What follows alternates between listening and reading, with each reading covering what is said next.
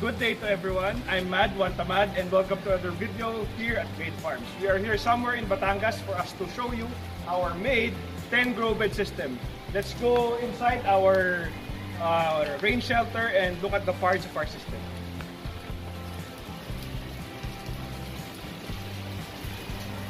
Let's start with our fish tank. So our fish tank contains 200 tilapia. We need 200 tilapia to power the system because this is a fairly large system. Now let's feed our tilapia with some high protein feeds. Now from the fish tank, the waste of our aquaponics system exits a standpipe into our filter. So here is our filter. This is our radial flow filter. Here we have the exit of the fish tank, exiting our radial flow filter, and to the next stage, which is the brush filter. Another brush filter here, and then another brush filter, and then our K1 media. So our moving bed bioreactor contains media which houses good bacteria and converts the nitrates or the ammonia into nitrates. And then our filter overflows to our first grow bed. Our first grow bed contains our lettuce. So this is lettuce growing on fish waste. So this lettuce is powered by the fish. So here there's no soil. This is grown using the nutrients from our fish tank. And then our flow from this grow bed exits to that grow bed over here.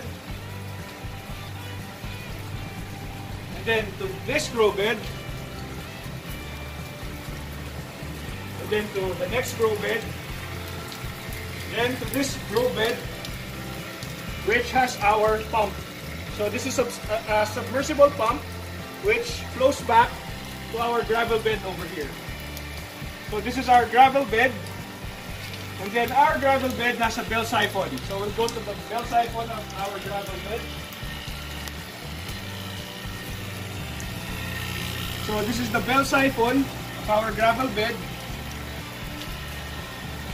Let's open the bell siphon.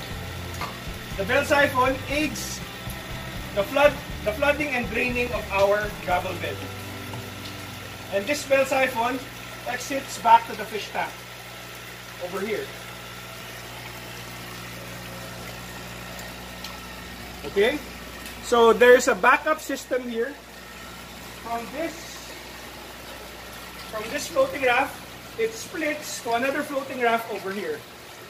So this is grow bed number 4, grow bed number 5, grow bed number 6, grow bed number 7, and this is grow bed number 8. So all in all, we have 10 grow beds. So as you can see, this is a young system. So the system needs more maturing for it to supply the nutrients needed for all of the 10 grow beds. So if you want to learn more about aquaponics, we have monthly seminars conducted in Pasig. The details will be listed on our Facebook page, Modular Aquaponics, and our YouTube channel, Madodel.